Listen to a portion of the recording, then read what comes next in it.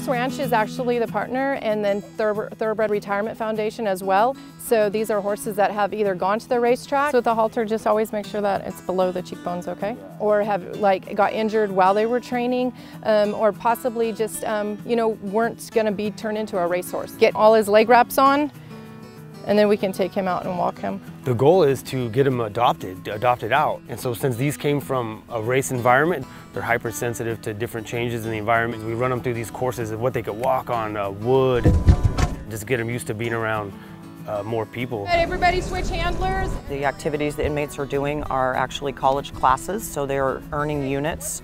They will also earn what's known as the Groom Elite Certificate, which is a nationally recognized certificate for folks that work in racing stables. They might work at race tracks, they could work at breeding facilities, and it's a certificate that says that they can handle the horses, that they can recognize injury and illness, that they can treat injury and illness, they can wrap legs, they can tack them up, they are aware of nutritional needs, they can help formulate diets. Every day we're bringing them out, cleaning the stalls and grooming the horse.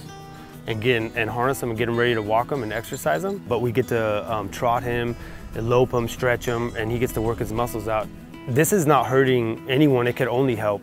There is no collateral damage to this program, there is no negative sides to this program, it's all upside.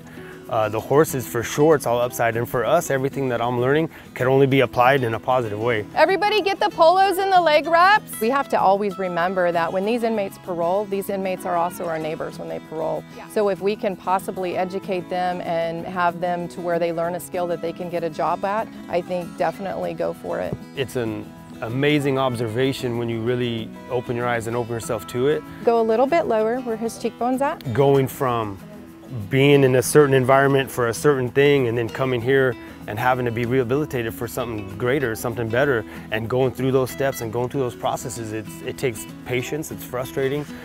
He's very stubborn.